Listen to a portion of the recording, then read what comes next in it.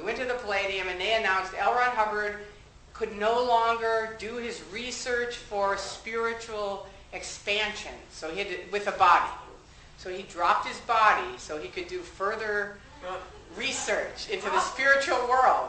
And the people who are going to take over the church are Annie and Pat Broeker, his best friends. Now, immediately after that, this little short guy comes on, David Miscavige, and he starts running the show.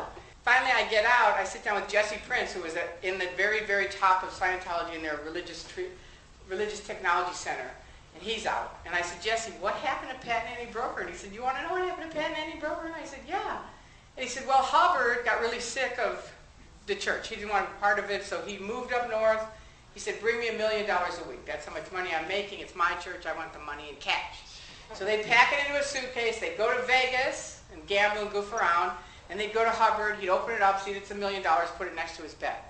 And this happened on and on and on, week after week or month after month. You know, they'd bring him the $1 million. They had the stacks of $1 million cash.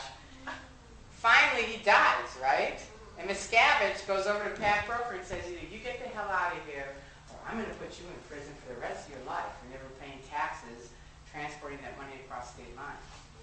That was the end of Pat Broeker. We've never seen him since. One. And the end result to that suppression is this. Today, our Mecca has a safer environment than ever in history, with enemies turned to friends and allies, and that's what LRH meant when he told us to flourish and prosper.